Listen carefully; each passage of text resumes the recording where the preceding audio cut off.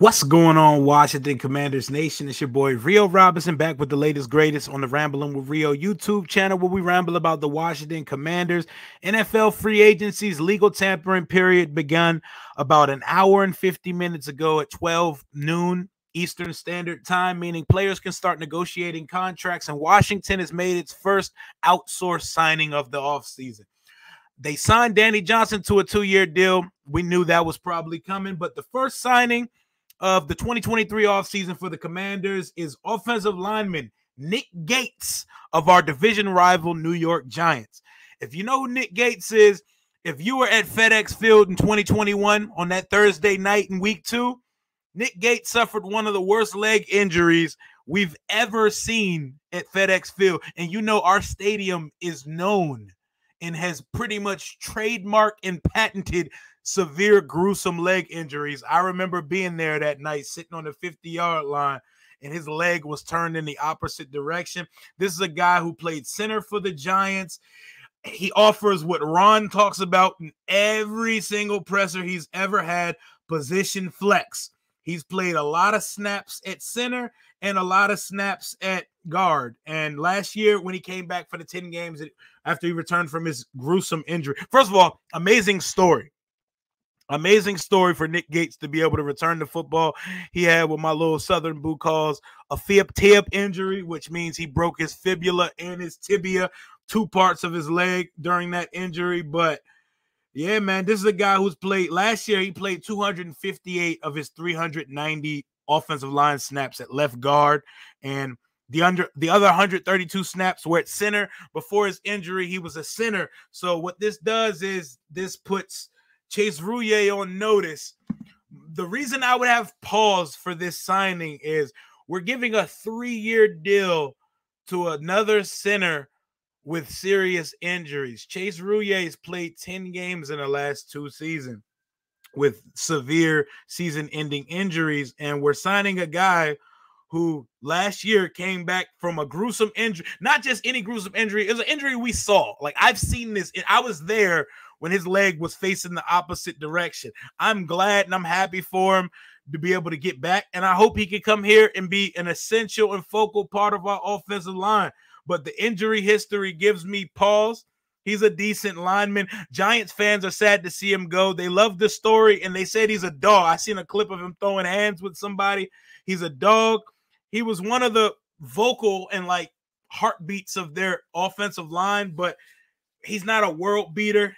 I don't know what the numbers on the contract are yet, but I don't imagine they're nothing too crazy. But he gets a 3-year deal with the Washington Commanders. I'm interested to see how things shake out for us, because with the Deron Payne signing that took place yesterday, we cleared up over $9 million.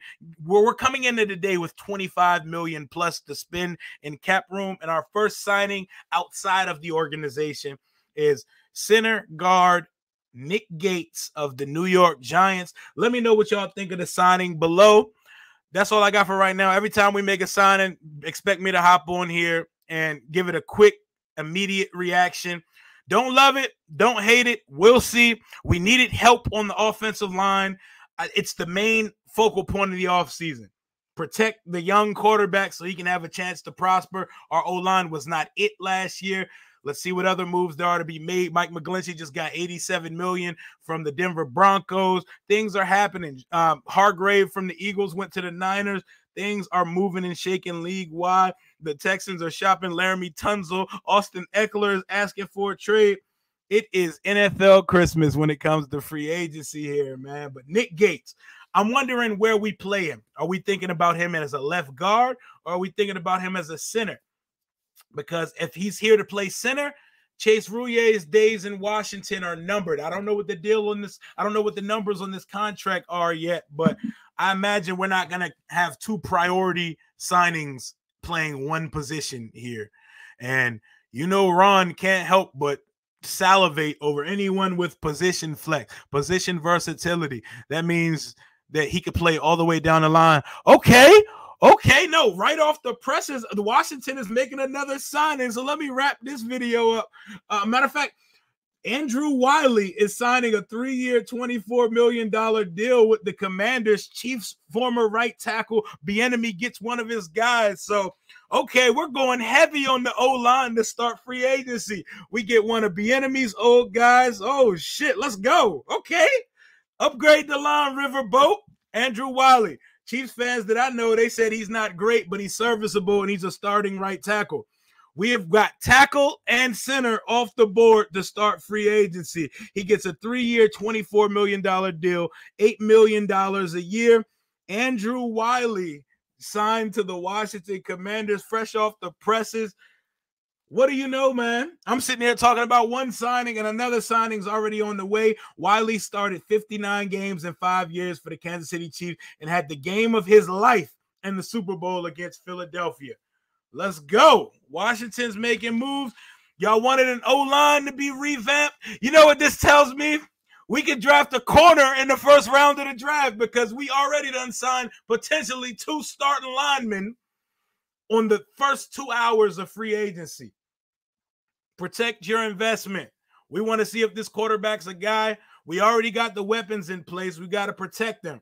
So we go from Nick Gates to Andrew Wylie. What a time. What a time to be alive. Washington is getting some O-line help at multiple positions. Another guy with position flex, but I imagine he's definitely here to play right tackle. Like, period. He's here to play right tackle. Okay. Let me find out. I don't think there's going to be any major signings that the team – well, this is a major sign. We got a starting right tackle, but don't expect us in on like the top shelf free agents. Expect us in on the guys that you can get on a good bargain because that's how we shop here. But whenever anything else comes out, I don't care if I'm walking down the street, I'm going to get some content out. Welcome to the Washington Commanders and welcome to the DMV. Andrew Wylie and Nick Gates. Hopefully y'all are both here to start, to compete, and to put some defenders in the fucking dirt because you know we can use the O-line help. Let's get it. Hell to the Washington Commanders. Keep the signings coming. It is NFL Christmas Day because the offseason is under full swing. Until next time, hell to the Washington Commanders. Holla at your boy. Deuces.